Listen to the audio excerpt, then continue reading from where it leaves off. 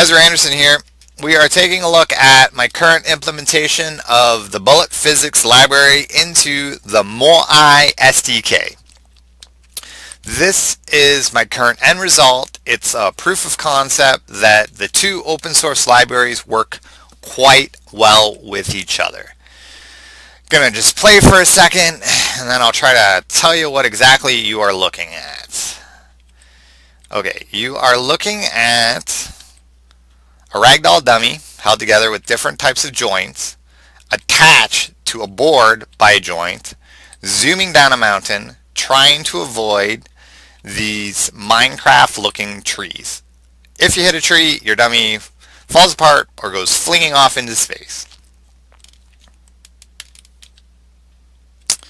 I'm just going to show you a couple more things here.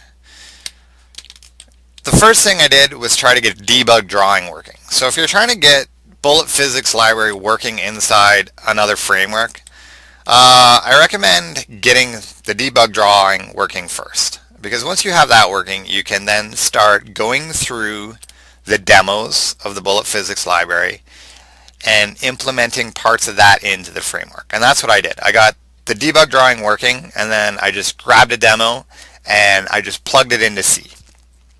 Once the demo was working, I started making the Lua bindings to make that demo from Lua. This did work quite well until I got to about the 5th or 6th demo, and then I realized, wow, I made a bunch of mistakes because I was new to the Bullet Physics library. I didn't actually know how to use the library itself. So I was using the demos and the manual and the Wikipedia to try to get a better understanding of the Bullet Physics library. And I just kind of cobblestoned it in one demo at a time. Then I got to about demo 5 or 6 and I went, oh my complete structure is wrong. I need to kind of redo it all.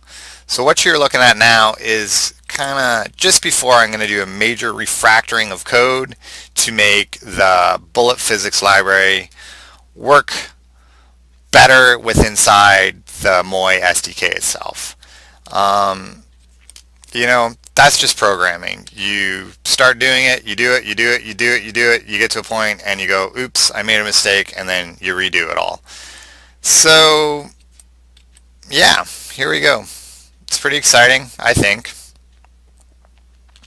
that you can now kind of use this library to make really basic games. So I only got the basic part of the Bullet Physics library merged into the Moai Sdk. Also, the Moai Sdk now has a plugin system, so I can write this entire thing as a plugin, and you can just build your Moai host by adding this plugin, and then you have the functionality of this plugin, which is very nice because before you had to plug everything into the actual framework.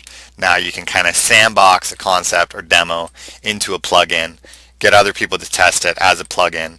You don't need to add it right into the core of Moai Sdk.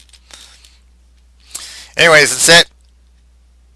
Take a look at the demo. I think I have the binaries for OS X, Linux, Windows on the forum. You can try this short little game demo.